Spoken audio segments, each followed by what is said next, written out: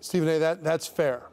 And let me preface what I'm about to say by the fact that I think I understand the situation as well as a man can. Okay. When I was a small boy, I saw my mom beaten and bruised, and I was helpless to do anything about it. Imagine seeing it now.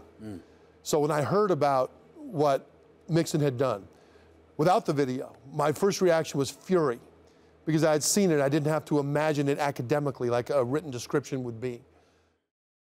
I think where we have a disagreement is in how Bob Stoops handled it back then.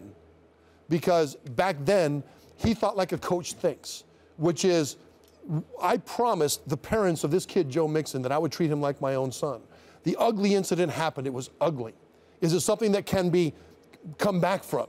Stoops thought yes, because this was a guy that was a good kid in Stoops' mind who made a bad mistake. He wasn't a bad kid who did something you would expect. He didn't just sit him out for a year. He made him go through a long series of steps with zero margin for error for Mixon and made him earn his way back. And Mixon's a better young man for it. And that's what we're talking about. Some things you can't come back from.